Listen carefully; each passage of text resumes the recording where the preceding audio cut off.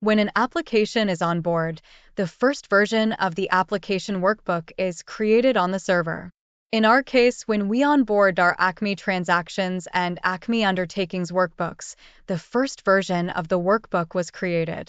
Versions are made up of two components, major version and minor version. For example, version 4.1 indicates the major version is 4 and minor version is 1.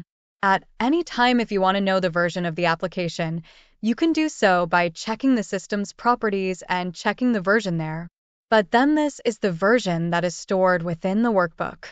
We can check the version of the application from our Velocity Design Framework too, by clicking on Get EUC or System Template Version from the Utilities menu. In our example, both the server and workbook versions match. Let's ponder on what happens if the version of the application on the server and the workbook do not match. You can work in the application. However, when you try to interact with the database, for example, by submit or refresh, the first thing that is done is to check the versions for a match. If the versions don't match, the assumption made is that there exists, on the server, a later version of the application. Hence, the template advises the users accordingly and asks the users to download the latest template to continue working with the application. At this point, no changes have been sent to the database.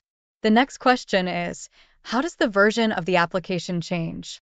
Every time we publish our workbook, the minor version in the workbook is incremented by 1, and then this same version is updated within the database where the application lives.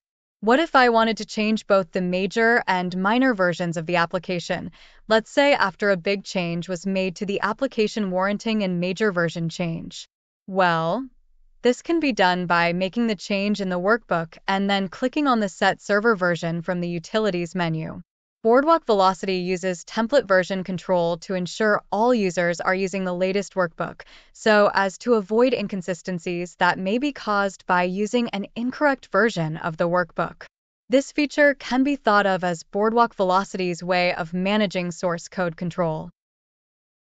In the next video, we will focus on building validations.